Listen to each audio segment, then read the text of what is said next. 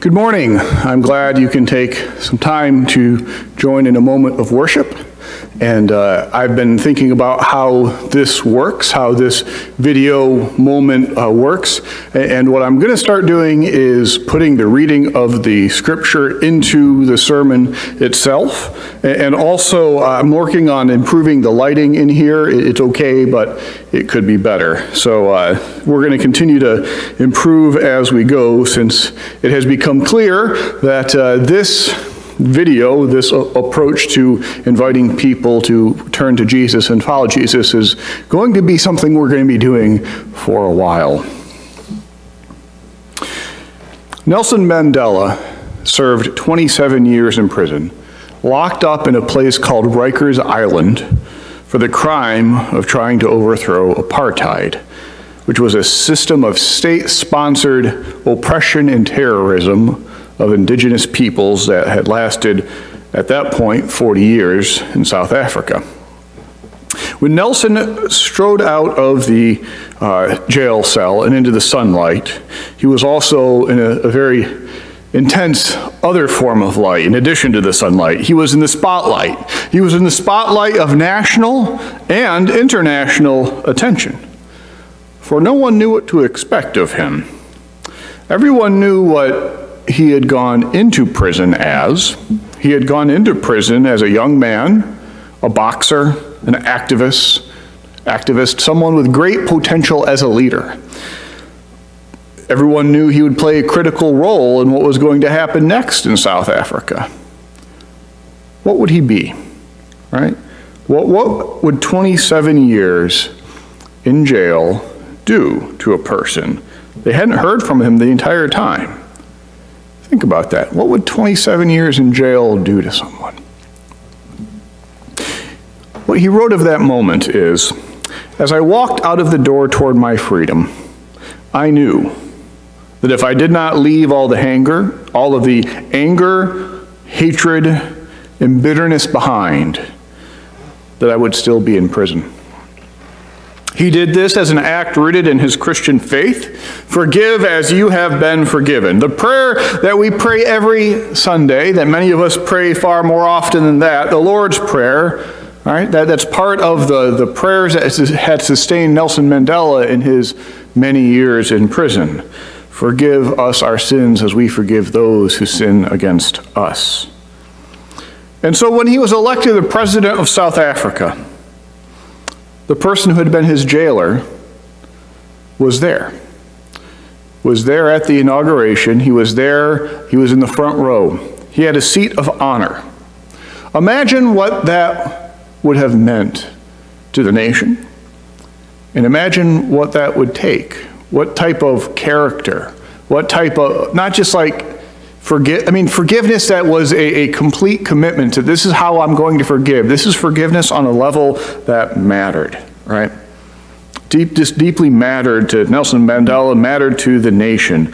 It gave him the standing to be able to lead the nation, neither falling into the temptation of never-ending trials, nor yielding to the calls to let the past be the past, and let's just move on and let the problems of the past lapse into an amnesia that attempts to gloss over what had happened. He was able to do what he did, lead the nation of South Africa through the Truth and Reconciliation Commission, through a time of telling the truth about itself, because he had forgiven himself, and he was able to invite people to follow the path that he had already walked. Right? Isn't that leadership at its most basic?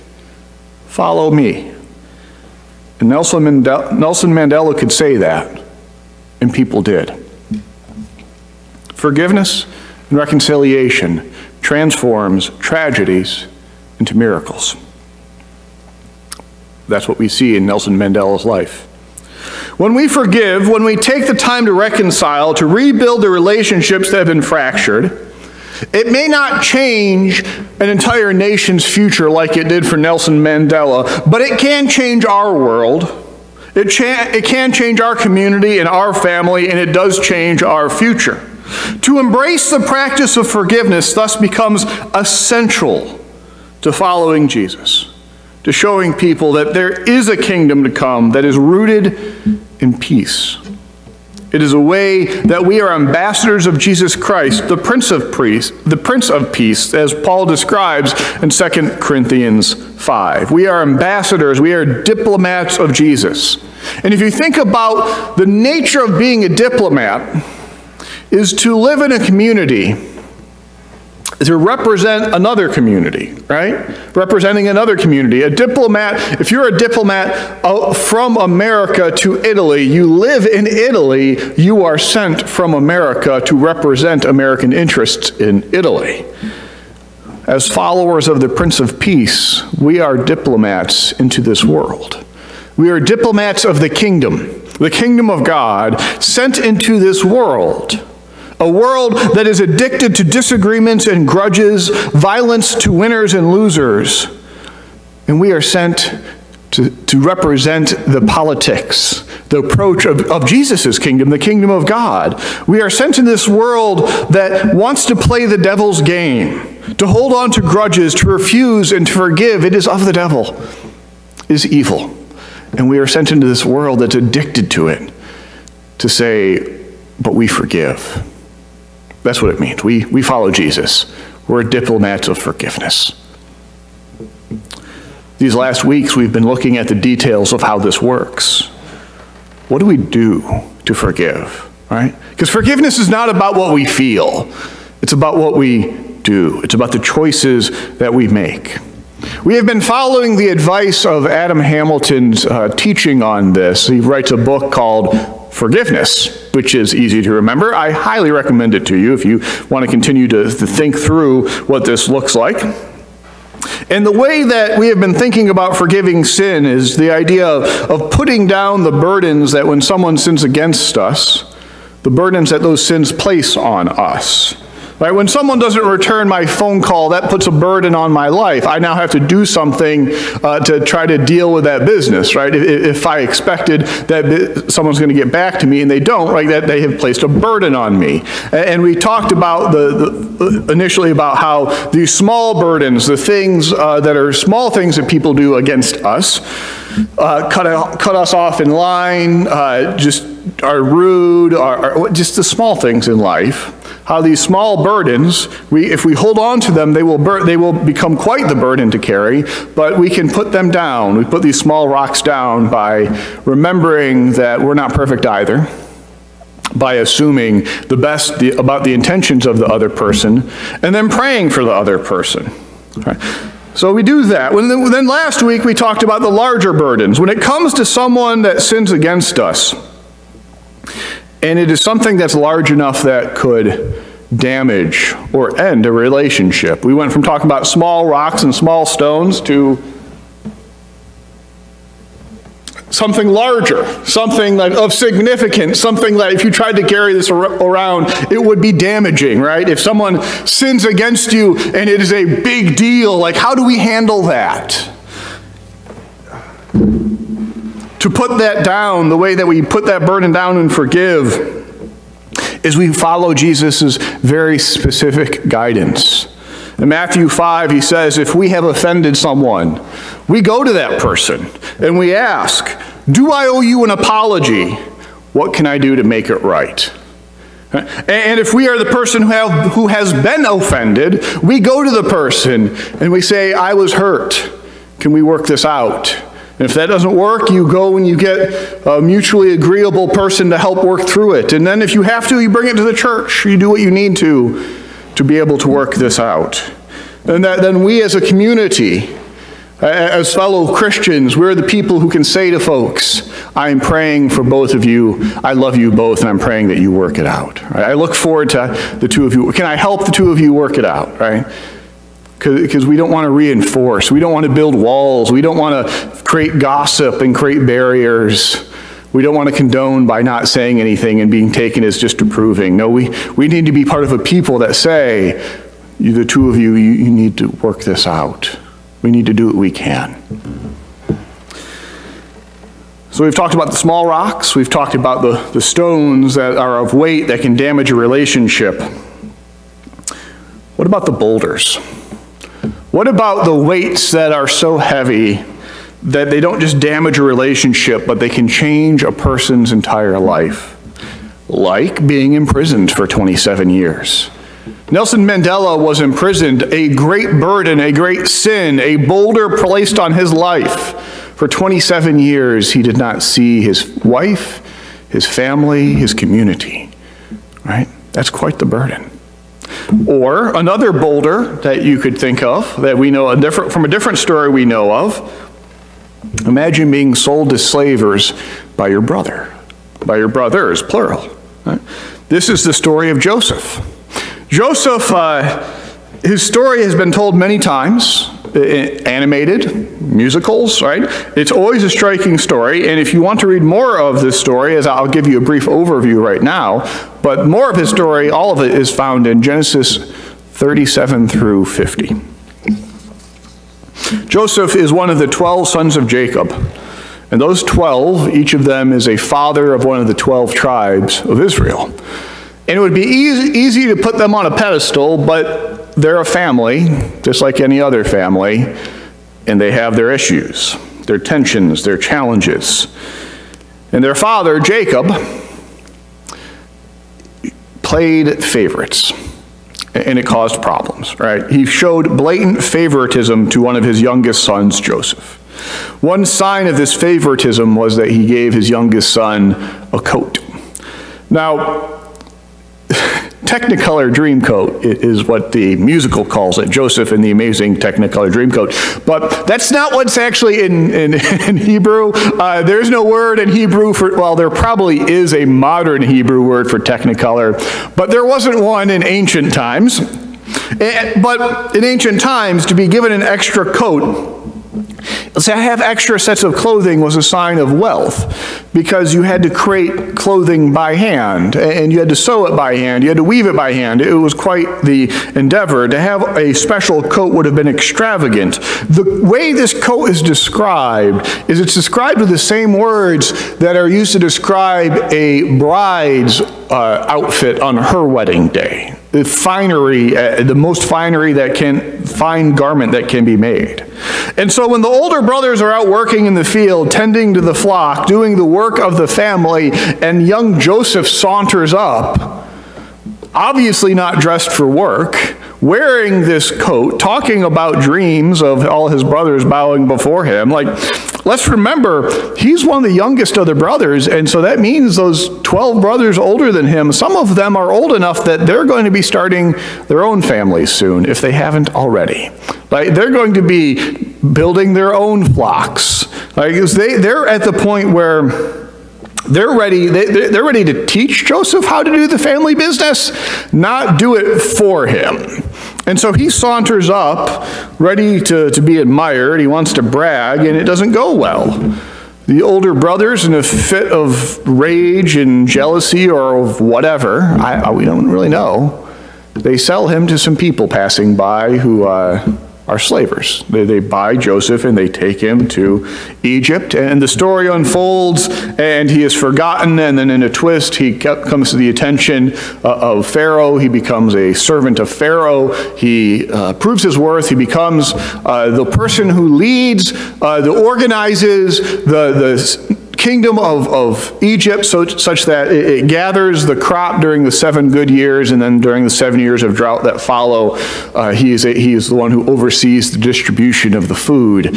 And so it is at this moment when Joseph's family, all of his brothers, are there looking for food. They come to Egypt and they are looking for food, and Joseph has this opportunity in which he could get back at them, but he doesn't. And he forgives them, and he has forgiven them, and he's able to forgive them in person and tell them that they've been forgiven all along. And he... that feels like the end of the story, right? He forgives them in person, and they move to Egypt. It is at the end, in Genesis 50, that the story really kind of culminates. That's the point. This is the point I want to read to us today. After their father dies, this is what happens. Realizing that their father was dead, Joseph's brothers said, "What if Joseph still bears a grudge against us?" Right? Hear that? They're worried that their brother still hasn't really forgiven them. Kind of forgiven them, but they're worried there's a grudge there. A grudge is just, the definition of a grudge is not forgiving, holding on to the getting back at somebody. So, what if Joseph still bears a grudge against us and pays us back in full for all the wrong that we did to him? So they approached Joseph saying, "Your father," notice it's not our father, it's your father, it's a claim, making sure your daddy told us to tell you, right? "Your father gave this instruction before he died. Say to Joseph, I beg you, forgive the crime of your brothers and the wrong they did in harming you. Now therefore please forgive the crime of the servants of the God of your father." Joseph wept when they spoke to him. Then his brothers also wept, fell down before him and said, "We are your slaves." But Joseph said to them, "Do not be afraid. Am I in the place of God? Even though you intended to do harm to me, God intended it for good, in order to preserve a numerous people as he is doing today. So have no fear. I myself will provide for you and your little ones." In this way he reassured them, speaking kindly to them. How many years did it take for Joseph to be able to say that? To be able to go from angry and hurt, to be able to get to the point where he didn't wake up angry, to be able to get up and not dwell on what had happened, to be able to work with the situation he was in, and one day to be able to forgive, so that when his brothers showed up, he didn't hurt them, did not get revenge. And then years after that, to further be able to say that what had happened had been redeemed, that he would now use it for good, that it had been used for good. How long did it take Nelson Mandela to be able to walk out of that prison cell and see that he had to forgive, or else he would still be locked up in his own anger? And then to be able to see how those 27 years had prepared him to lead a nation that had also suffered in those same 27 years.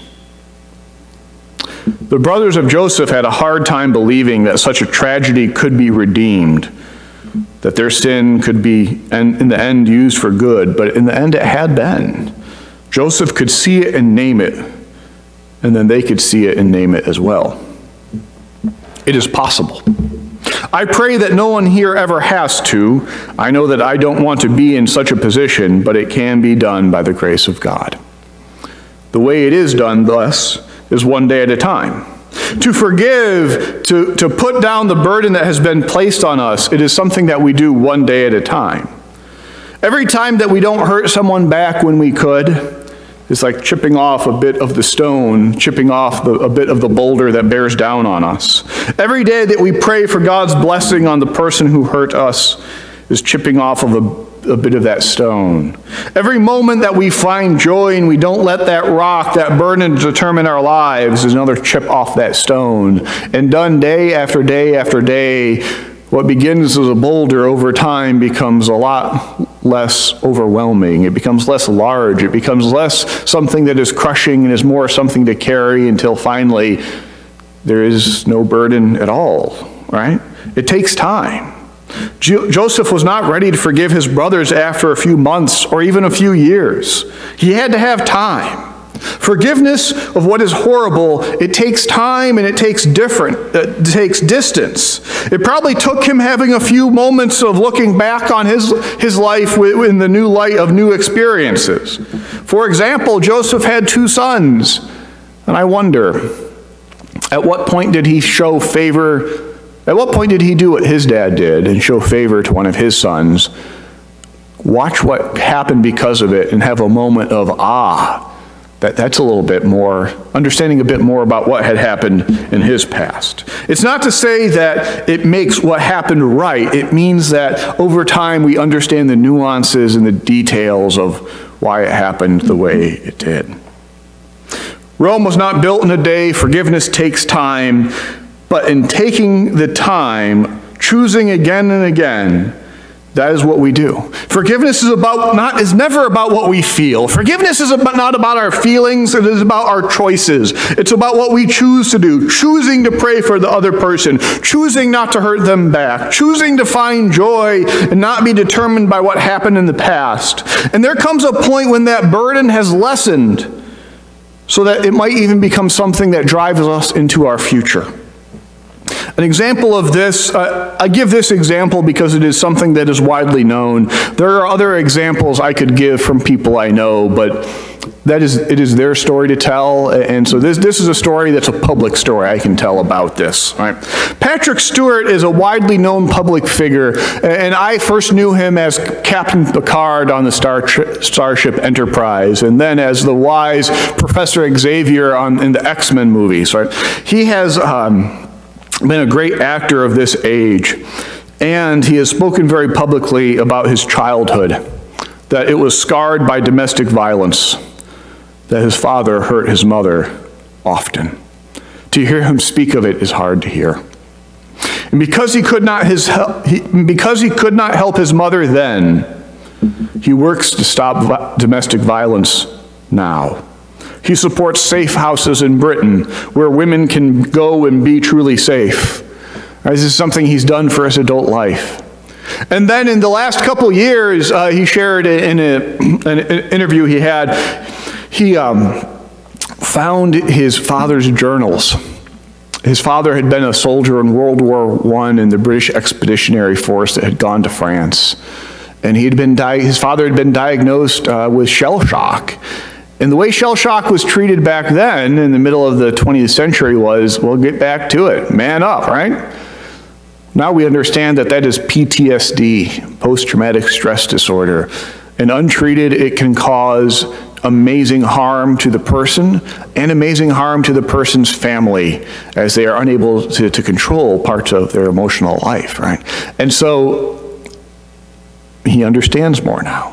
And so in the same way that he could not help his mom then, so he helps victims of domestic violence now, he could not help his father then. But now he works to help make treatment available for British soldiers who have been impacted by PTSD. And this is something that just happened, the thing with his dad. Like, that's something he realized when he was in his 70s. Like, Patrick Stewart's 80 years old now. Forgiveness of some things is a lifelong journey, right? Taking what had happened and not being dominated, forgiving it day by day, and one day being able to turn and being able to take those wounds that have become scars, that burden that we've chipped off enough of that stone so it does not bear down on us in quite the way, so that we use that to help us. We use that knowledge and experience to help us to be able to serve others. It is a lifetime of a journey to do this. Forgiveness itself is a way of life. It draws the poison out of the past. It allows us to stop being victims. It allows us to build a life that is not defined by one horrible event. And maybe even it allows us to serve those who are still struggling. I need to add 2 caveats to this. First, when we forgive someone, maybe that's a relationship that can be rebuilt. Maybe not. The person who has sinned against us, there has to be repentance. There has to be change. There has to be taking of responsibility. People who will never take responsibility that their actions have hurt people, well, there's a term for those type of folks. We call them manipulators. And you can't have a healthy relationship with someone who's manipulative like that. And whatever the relationship was, whatever the normal thing was, normal is what led to the harm that was caused. And so you can't ever go back to normal. You have to, as a relationship, you and the other person, you have to work out a new normal that takes into account what happened and what needs to change because of it. It takes time. And I will say that I am not aware of many instances where one particular form of sin, domestic violence, I don't know if those relationships are ever healed this side of heaven. That's too hard, right? No man should ever hit his wife. Never, ever, right? Those, ever.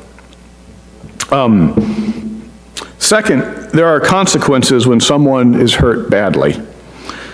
To forgive someone is not to deny that there are monetary, professional, relational, and legal consequences. Nothing that I've said today should be interpreted as a reason not to tell the authorities, tell the police about a crime that has been committed. Forgiveness never glosses over that there has been a real sin, a real evil that has occurred. Right? Then, once the truth has been told about it, we can move on to the healing of both the person and the person who hurt and the person who has caused the pain. Over time, forgiveness and reconciliation, but we never can gloss over the consequences of those actions. My friends, we are called to forgive as we have first been forgiven. This comes up often in what Jesus teaches and what he practices and what he teaches us to pray. And we struggle because we don't want to. Sometimes it is more comfortable just to be able to blame people. Sometimes we don't want to do the hard work of forgiveness. We'd rather not choose. Sometimes we are afraid that we would be somehow condoning or setting ourselves up to be hurt again. Whatever the reason is that we resist forgiveness, I must tell you, to not forgive is to deny Jesus who first forgave us. To not forgive is to hold a grudge. To not forgive is to play the devil's game. It is to choose to turn our backs on where we are called to go. We are called to the kingdom of God, the kingdom built on forgiveness. And the way that we get there is through forgiveness. I pray that each of us can practice forgiving and can help each other to do so, such that we, as a community and as individuals, are taking part in the healing of individual lives and individual churches and of great service to our community itself. By the grace of God. Amen.